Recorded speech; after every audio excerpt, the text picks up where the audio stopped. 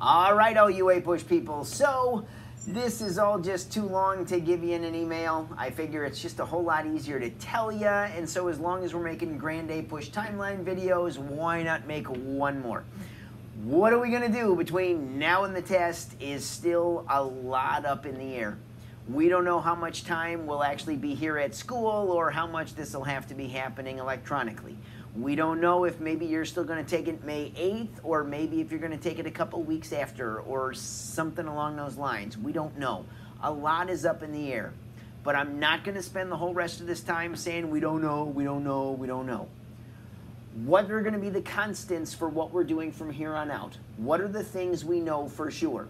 Well, I'm saying we know some things are going to be your responsibility, some things are going to be our responsibility.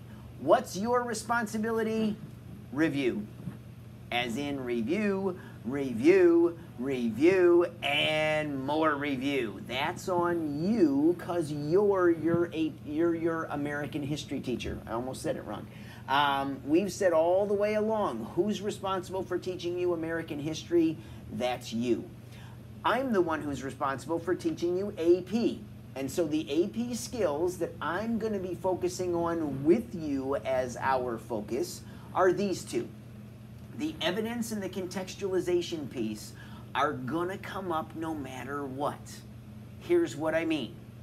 We know multiple choice is out. They've said there will not be a multiple choice component on the test. We pretty much know DBQ is out. It is still possible that they might give a fewer document DBQ. Maybe. We'll all know on April 3rd. But I really doubt it. And I'm predicting that that is not going to happen. They already shortened their DBQ down to only 7 documents. I don't think they're going to go any less than that. I really don't. It's going to be some combination of short answer and long essay. Well, short answer and long essay both have evidence and contextualization as a part of what you're going to be doing. Selection of evidence is pretty obvious in both.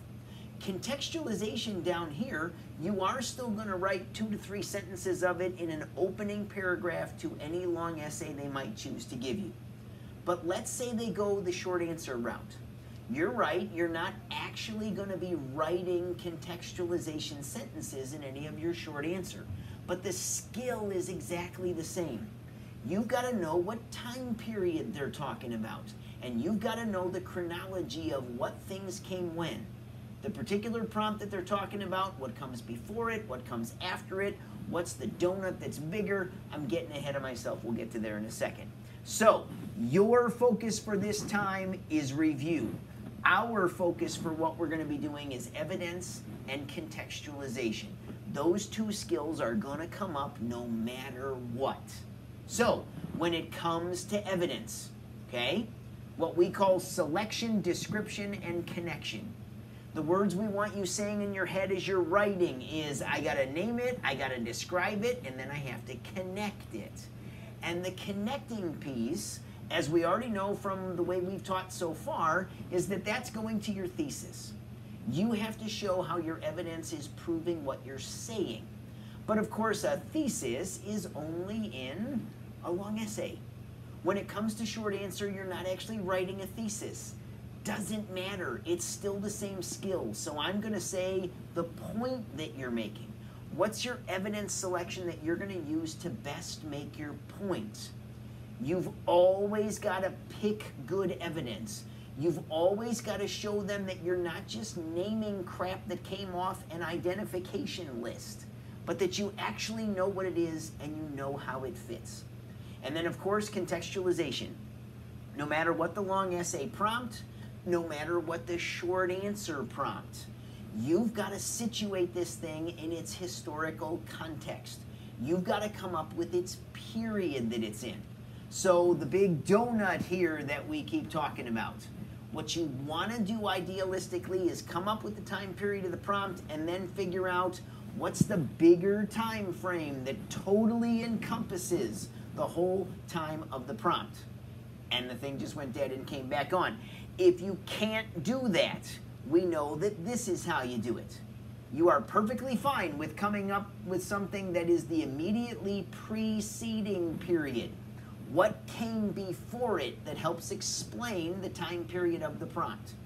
It is also okay to go what came after it and say this is what led to the blah, blah, blah, blah, blah that would come after.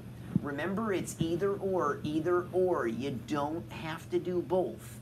Any of these things is going to be contextualization. It's going to be these big skills that we're going to be working on between now and the test.